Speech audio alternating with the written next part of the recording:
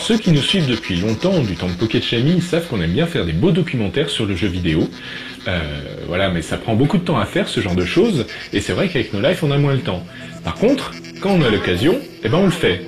Et là ça a été le cas avec un documentaire sur Grasshopper Manufacture. きっかけもほんとすごく前で、東京カフェの撮影で、お茶漬けのり先生って私のすごく好きなホラー漫画家の東京カフェに行った時に、その後に飲み会したんですよ。で、そこに須田さんもいらっしゃってて、で、須田さん、よければね、こういうコンセプトで撮りたいんだけれども、どうだろうっていうのが一番きっかけはそこでしたね。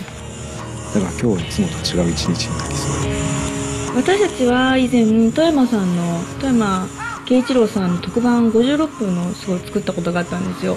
で、結構内面に迫ったドキュメンタリーを作って、多分須田さんがそのドキュメンタリーを見ててくださって、いや、これだったら自分もやりたいなと思ってくださったなと思いますよ。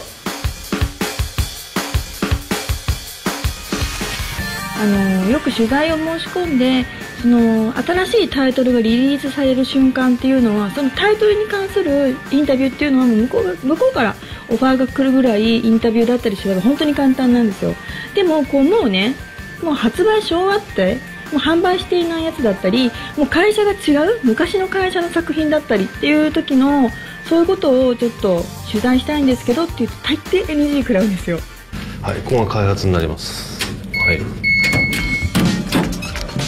須田さんにはものすごく感謝しています。というのもみんながねこれ見た時にはもうすでにダムドが発売されてます。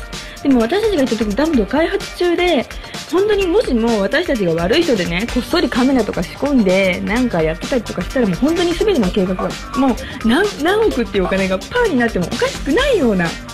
Et là, pour ce documentaire, il nous a vraiment facilité les choses, il nous a ouvert les portes du studio, ce qui est quelque chose de rare au Japon. Il nous a permis de filmer une réunion de production avec Mikami. Ça c'est quelque chose de très difficile à avoir normalement. C'est la première fois qu'on filme ce genre de réunion. Surtout que c'est lui qui a dû demander à Monsieur Mikami s'il était d'accord d'être filmé par une télé française.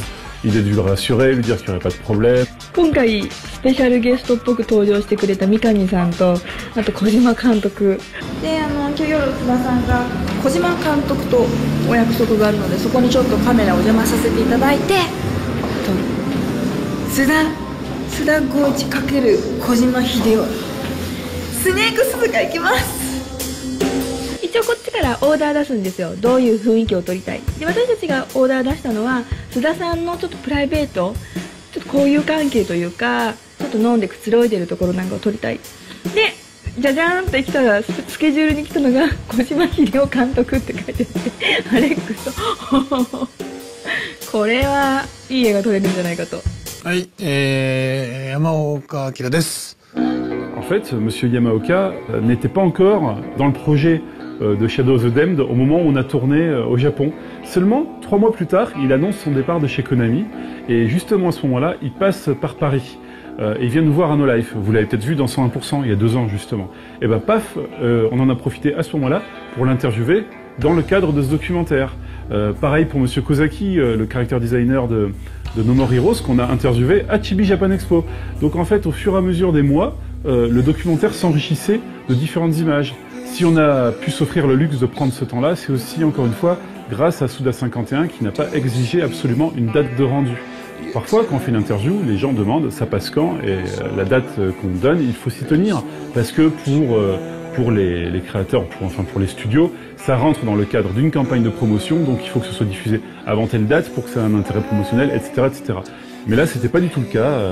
Monsieur Suda nous a laissé le temps qu'il fallait pour que le documentaire puisse arriver à maturité. このノーライフチームにしかできないこのスタイルのドキュメンタリー、これまでやったのだとシューティング特番、ホラーゲーム特番、富山慶一郎さん特番、Qエンターテインメント特番、もしかしたら私が忘れてるのもまだあるかもしれない。で、今回新たに須田剛一さん、グラスホッパーマニファクチャー特番、これどんどんね目玉シリーズとして続けていきたいと思います。Voilà, alors on aimerait bien faire d'autres documentaires comme ça à l'avenir, mais ça demande beaucoup de temps, de gens, de moyens. Donc je n'ai qu'une seule chose à dire, abonnez-vous.